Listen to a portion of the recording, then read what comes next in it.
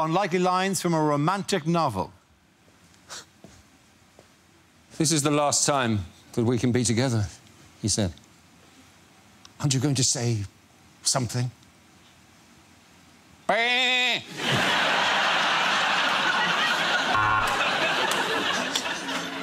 Yes, yes, yes, cried Alex Salmond.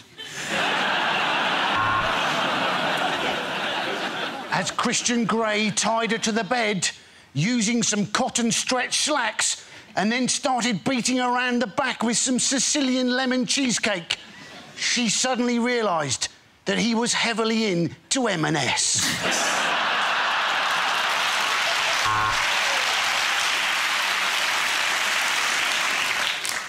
It's for you, she said. My hair in a locket.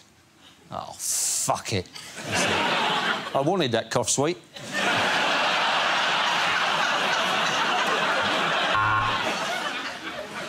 Harold ran his hand up Connie's thigh. She giggled, made a note of it, and later on got £60,000 at a sexual harassment tribunal.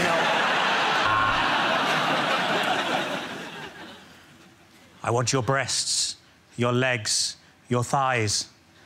I'm on the phone to Nando's, love. What do you want? He searched her eagerly with his tongue, its tip exploring every crevice, every orifice.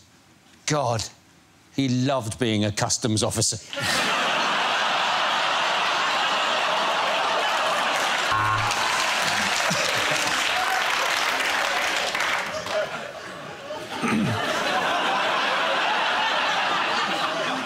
Sarah's love made him feel like a young boy again, so he went off to find one.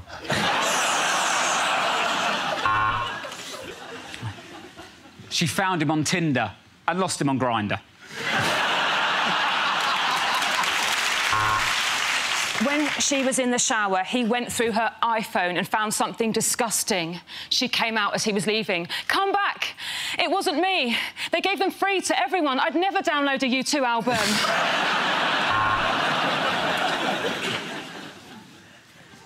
They gazed into each other's eyes, and their thoughts were so in tune, they both thought the exact same thing.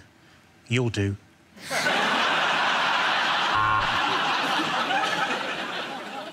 Sean knew that the love of his life had to have a good sense of humour, because while she was laughing, she wouldn't be watching her drink. Sean, it's not even me, for God.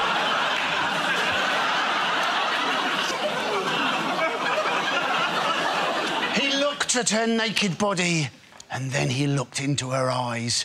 His heart started pounding, and he felt a tingling sensation. What a shit time to have a coronary.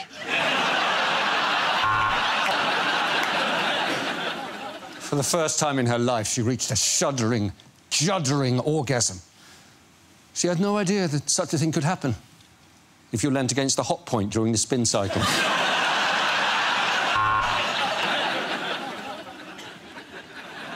As Mr. Darcy kissed her neck, she flushed angrily. Get out! I'm having a shit!